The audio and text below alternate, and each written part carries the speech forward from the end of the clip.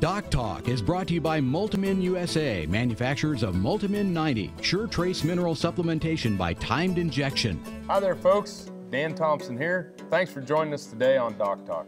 We have a great show lined up. We'll have Dr. Jan Shearer from Iowa State University join us to talk about dairy cow lameness. It proves to be a great show. I'm glad that you joined us. Stay tuned. We're cow-calf producers from Northeast Colorado. We run about 300 commercial cows and calves and sell them at the sale barn in October. Since we've been given multi-min, our reproduction rate is about 95%, which is pretty good for grassland, and we run bulls and we do not AI. That means an extra 15 calves at sale time. We've been using the multi-min product for 3 years. We are really happy with it and recommend it to anybody in this business. Closed caption brought to you by AgriLabs, the perfect pairing of performance and value.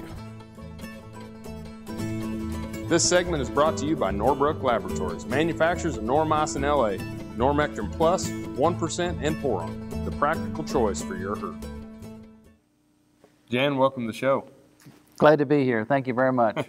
Folks, this is Dr. Jan Shearer, and Dr. Shearer is a professor and extension specialist for the Iowa State College of Veterinary Medicine, and it's a treat to have him on the show. He's known internationally for dairy cow lameness and veterinary medicine, and just thank you very much for taking time out to be with us. It's an honor. So let's start out with dairy cow lameness, and what are some of the things that when you're sitting here first, you know, how do we define the problem? Lameness is basically anything that affects the mobility of an animal. It's normally defined as any kind of a condition that will cause an abnormal gait, usually defined as an animal that is lame in one or more limbs. And that's the predominant way that we see the problem in most of our herd situations. Okay, and it's one of those things in a dairy situation that's, you know, mastitis, scouring calves, lameness. I mean, it's a very you know, it's pretty prevalent. Yeah, from can be very prevalent disease, and at least some of the work that's been done defines prevalence rates of somewhere between 20 and 25% of all animals in dairies today on average. And so the problem, and when we look at incidence, for example, incidence can be as high as 30 to 50% in some herds. Now, obviously there's herds that do a lot better, but lameness is certainly one of the most costly conditions, clinical conditions that we see in dairy cattle by far, and also one of the most important from a welfare standpoint as well. You bet. You bet. Well, what are some of the and you know, we don't have any specific order that we have to go through this. It's just some of the things that we generally talk about, but what are some of the clinical signs that, I mean, we obviously know the limping cow, but what are some of the more milder or less obvious signs? Yeah, that's important, because those are the kinds of behavioral things that we look for in animals that are showing maybe subclinical forms of this condition. Cattle as prey animals naturally will hide their discomfort, and so as a consequence of that, we look for other subtle signs, more subtle signs of lameness to really identify it. One can be arching of the back, one can be bobbing of the head when they put down the painful limb. We can also see postural changes, and when looking at cattle from the rear. So there are a number of other behavioral things that we look at in terms of lameness that can kind of give us an indication of when this is occurring at a, at a subclinical or early stage. You bet. Well, we're going to take a break, and when we come back, we'll talk more with Dr. Shearer about lameness in dairy cows.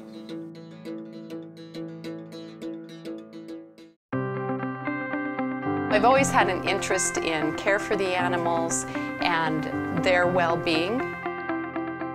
Really what we want to do is work hard to eliminate as much feedlot lameness or beef cattle lameness as possible. How we feed a cow on a daily basis can not only have daily effects, but they can also have long-term effects on claw health, reproductive performance, mammary health, all of those factors as we look at the inputs and the response that the animal has to what we feed them. When animals have adequate intake of effective nutrients, we take care of the immune system and performance follows. It's important that the consumers understand our dedication to the well-being of these animals.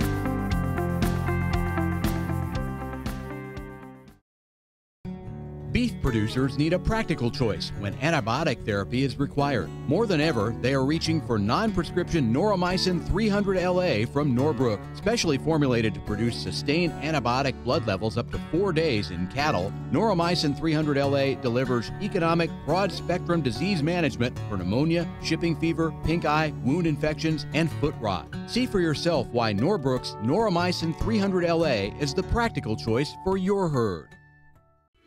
Got cattle? Rotomix manufactures a complete line of energy-efficient rotary and vertical feed mixers for feedlots, beef production, dairy, and cow-calf operations. Our mixers are available with the patented Generation 2 staggered rotor, the industry standard for feeding wet rations that include wet distiller's grain. Made in the USA, Rotomix mixers are designed for feeding performance that American cattlemen and dairy producers have come to expect. Rotomix, proud to offer a better mix in less time using less fuel. You know just how costly BRD can be, but did you know that bacteria like Mannheimia and Pasteurella can cause BRD?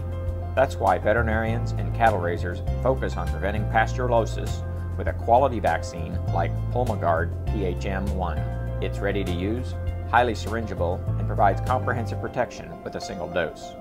For pasteurellosis protection that's truly the head of the class, ask your veterinarian about Pulmogard PHM1. Dr. Dan here. Whether I'm driving up and down the roads covering the state of Kansas or I'm getting between Riley and Manhattan for my job, I'm driving a Ford truck. I'd like you to come out and visit my friends here at Dick Edwards Ford. They have a truck that'll suit your needs, whether you're looking for power with a Power Stroke diesel or if you're looking for fuel efficiency with the new EcoBoost engine, they got a truck that's just right for you. They're located 2 miles east of the Town Center Mall in Manhattan, Kansas, and they'll bend over backwards to help you. And I'll see you down the road. Valley Vet Supply is devoted to providing information and professional quality products at reasonable prices. ValleyVet.com, ValleyVet.com, Valley Vet Supply. This segment is brought to you by Rotomix, manufactured in the USA and designed for feeding performance in the feedlots, beef production, dairy, and cow-calf operations. Welcome back to DocTalk. I'm Dr. Dan Thompson here with Dr. Jan Shear, and Dr. Shear is a professor at the College of Veterinary Medicine at Iowa State University, which is my alma mater. He's also has an extension position there. And Jan, thanks a million for being here and spending some time talking about a very important topic. My pleasure, for sure. So let's talk about what are some of the main causes of lameness that you see in dairies? I think you can break them down into roughly 3 different categories. One would be individual lameness that that affects the individual digit or claw, as we might refer to it. We also have infectious disorders of the foot skin, and then there are a number of disorders that are associated with problems that are above the hoof, or what we might refer to as upper leg lameness conditions. Okay, and so kind of talk me through, give me some examples of what we're going to see within those categories. Some of the things that, foot rot, laminitis. Well, 90% of lameness that occurs in cattle occurs in the foot. Most of that, 90% of it in fact, occurs in rear feet, and somewhere in that 70 to 90% affects the outer claw of rear feet. And the that gets it narrowed down pretty quick, doesn't it? And that's particularly true for cattle that are housed on concrete or hard surfaces. Of course, it's a very unnatural surface for cows, and so they're certainly designed much better for earthen surfaces. So That's a part of our problem. And the kinds of conditions we would see as far as claw disorders or individual disorders of the digit would be ulcers, white line disease, and of course there's always things that can cause traumatic lesions of the sole. That might be stepping on a nail, or it might be stepping on a stone or something like that. So those constitute the majority of the kinds of conditions that we see that affect individual claws.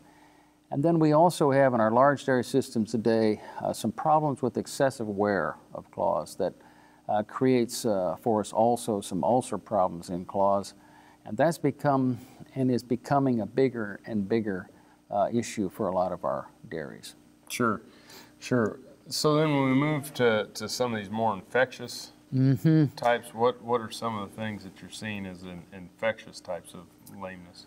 Again, I think we look at the environment of the dairy cow. It's because of the fact that we have them in confinement situations. We're looking at conditions like digital dermatitis, foot rot, interdigital dermatitis, and erosion of claw horn.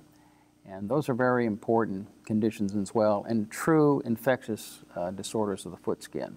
Okay. And so then we spend some time with the crews. We're coming up on our break here. But, you know, some of the things as far as treatment and prevention, obviously the prevention's the key. Prevention is the key. There are a number of things that we can do. First of all, make sure that our facilities are designed right. Flooring is surfaced correctly. Make sure that we've got a comfortable place for cows to lie down. Manage our rations so that we avoid problems with rumen acidosis and laminitis. Yep. And I think that we'll continue on with those, and as we come back in the break, maybe dig down a little bit deeper. Great.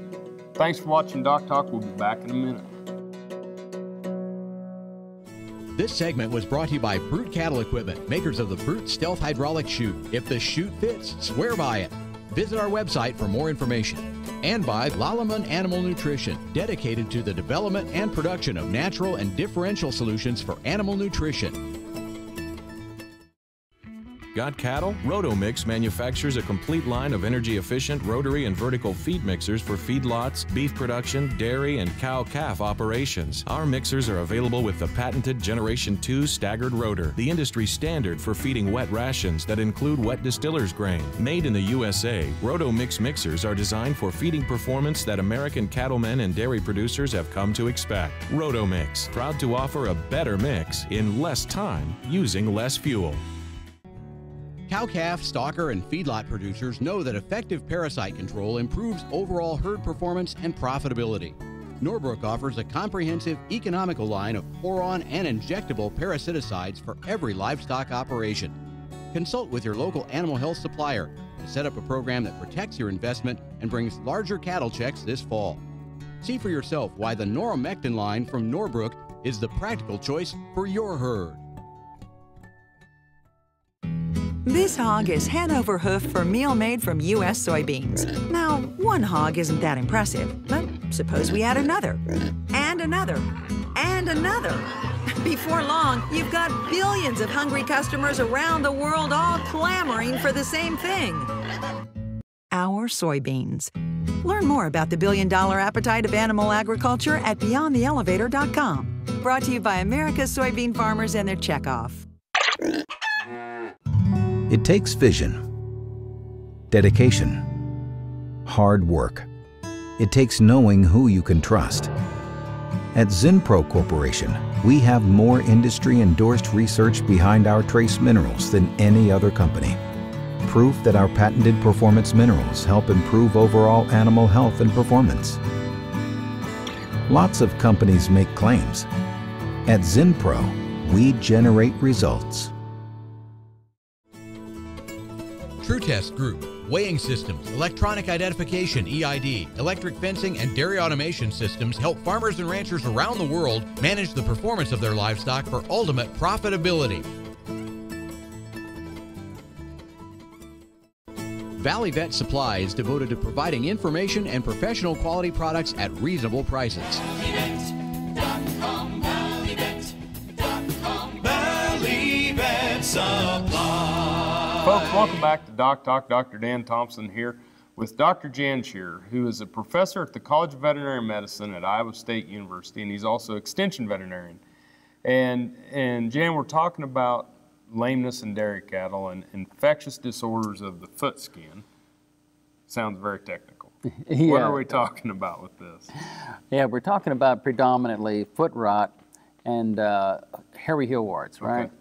Foot rot is a very important condition in both beef and dairy cattle. It is a condition that starts usually with a lesion in the interdigital skin or a cut in the interdigital skin that secondarily becomes infected. We get tremendous swelling of the foot, and it sometimes can have some very bad secondary complications, such as involvement of a joint in one of the digits, and that can lead to some really chronic consequences.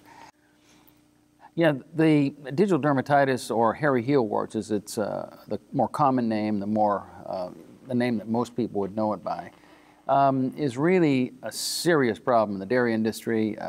We've struggled for many years. It's been around since 1975, maybe a little earlier, and we continue to try to manage this thing predominantly with foot baths and with topical medications and so forth, but it's a really tough one to manage. And unfortunately, in recent time, we're starting to see this become a very significant problem in feed yards, where it's even more difficult to apply those same kinds of treatment approaches. It's just not convenient to manage it that way.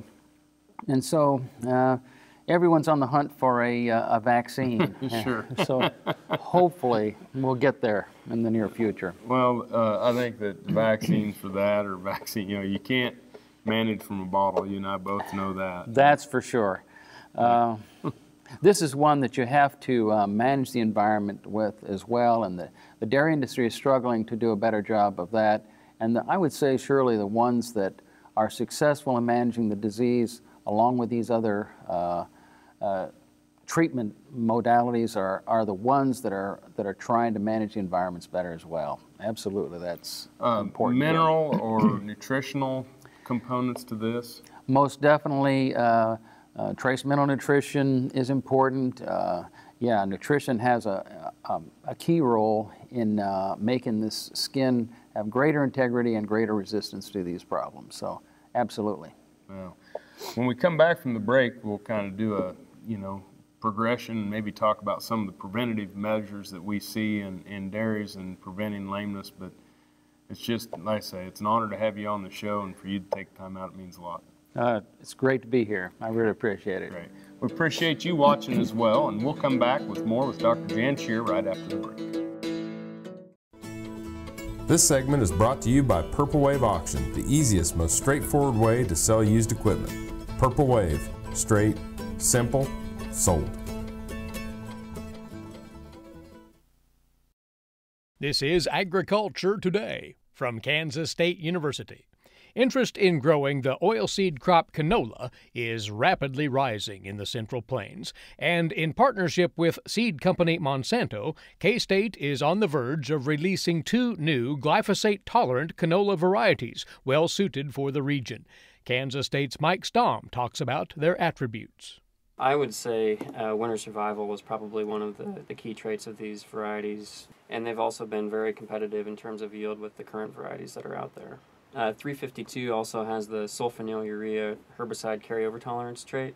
That gives wheat producers that are using these long residual sulfonylurea herbicides in their wheat production to plant canola the following year.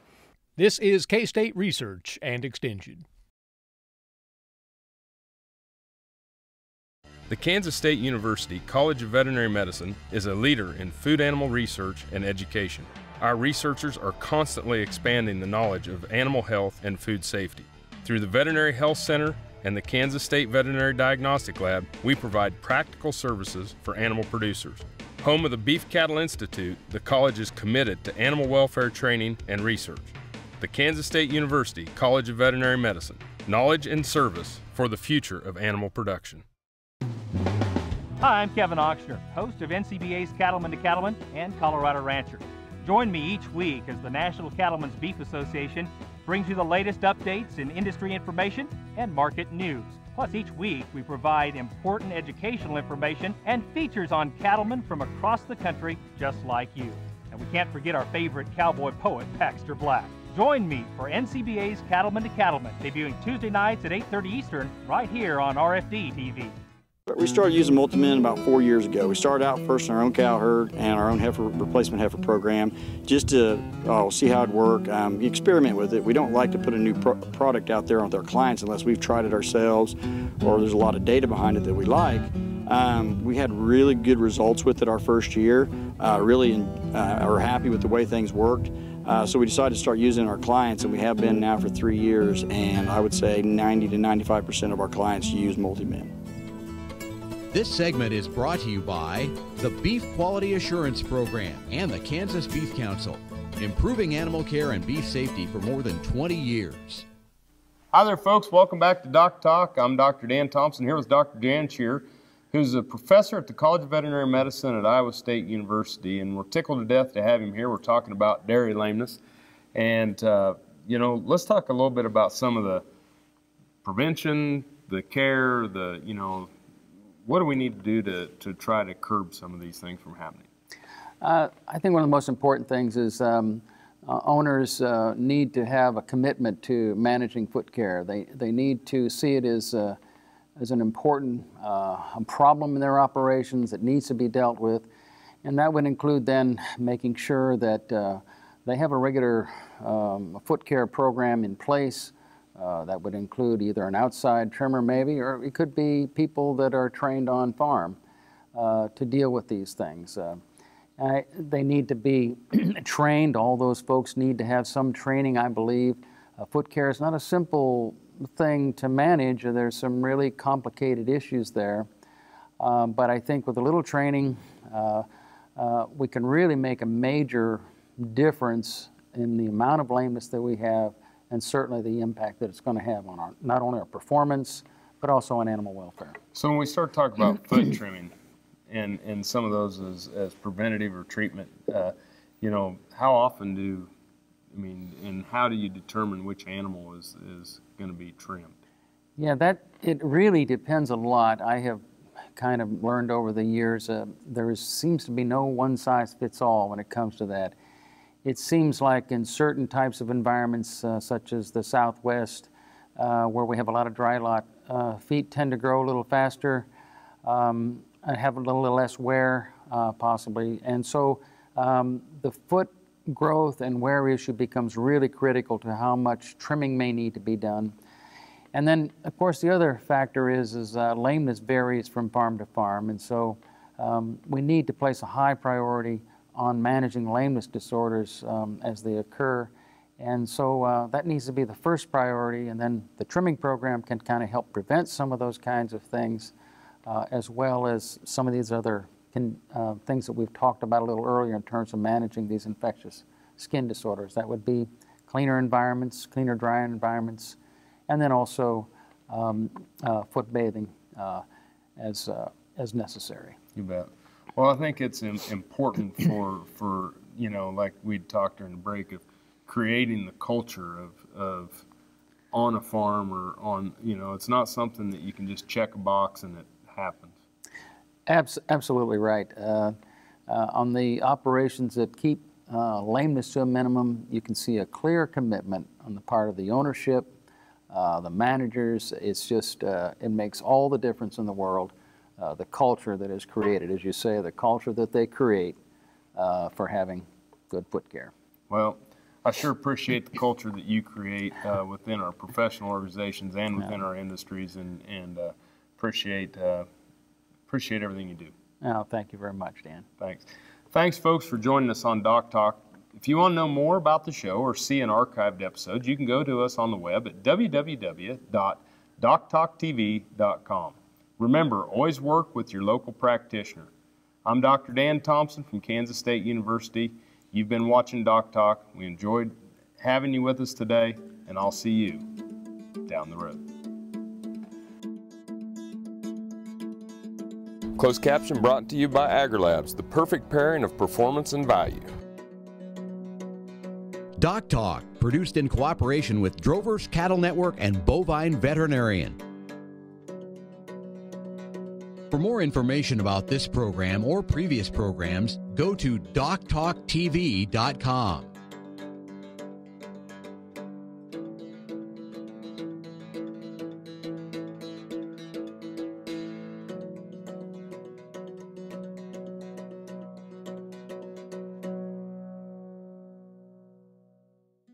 DocTalk was brought to you by Multimin USA, manufacturers of Multimin 90, sure trace mineral supplementation by timed injection,